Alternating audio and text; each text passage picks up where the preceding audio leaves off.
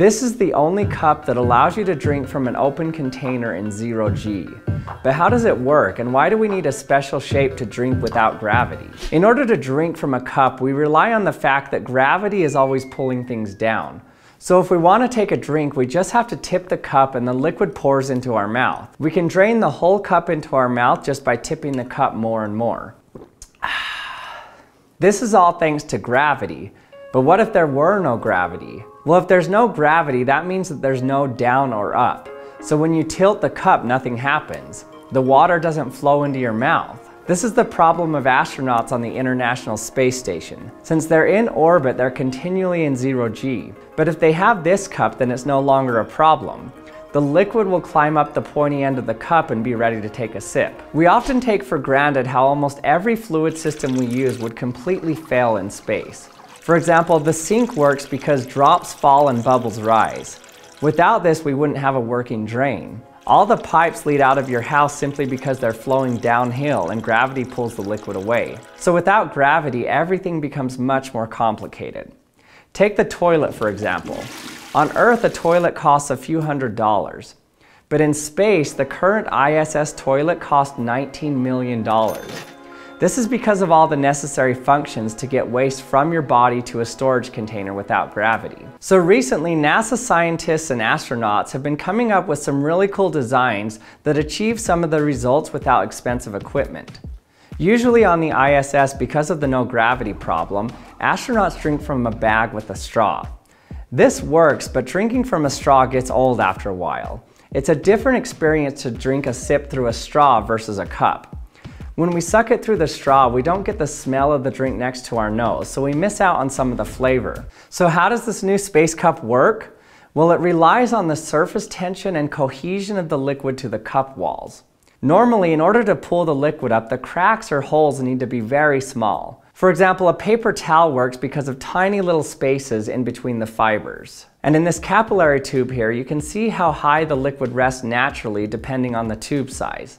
But if you aren't fighting against gravity, you don't need a tiny crack or a hole. You just need a slightly pointy section. So since this side of the cup has this sharp crevice, the liquid will naturally climb up the crack. But notice it isn't doing it now. That's because it has to fight against gravity right now. If we take the gravity force away, then we should be able to see the water climb up the crack. So how do we turn off gravity? Well, we do it the same way the ISS does. We just drop it. When something is in free fall, the gravity force drops to 0. That's literally why the ISS doesn't feel gravity, because they're in free fall as well. They're just moving really fast sideways, so they never hit the Earth. They just fall around it. So let's drop our cup and see if we can see the liquid climb it. 2, 3, drop.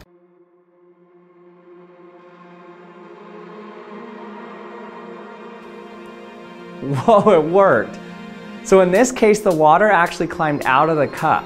But if we had a longer time, then the surface tension of the water would have pulled it back into the cup. With dropping, we can only see it for a short time, but you can see the cup in action in this video here, with a real astronaut in space. It's so cool. So now we have cups that work in space. If you want to read more about the Space Cup but don't have time to sit down and read a technical paper, then you should try my new favorite app that can read technical papers called Listening. I read a lot of research papers, but I'm also on the go a lot, so I use Listening to be able to listen to the technical papers when I can't read them. The present invention provides a beverage cup. Listening is specifically made for technical papers, so it's able to read math equations and even tables. It knows how to pronounce technical terms that would normally be difficult for an AI voice. A CIQ to the power of 17 yielded hypertrophic aimboid shapes with GBP2 expression. And you can even choose from whatever type of voice you want to listen to. It breaks up the papers into digestible chapters for you, and you can even add notes. You can upload PDFs of the papers you want to read, or just put a link to the website. You can use it as an app or a website. So if you want to save time by listening to good research on the go, then go to listening.com or click the link in my description and try it out for free now. And thanks for watching another episode of the Action Lab. I hope you learned something. If you haven't subscribed to my channel yet, remember to hit that subscribe button, and we'll see you next time.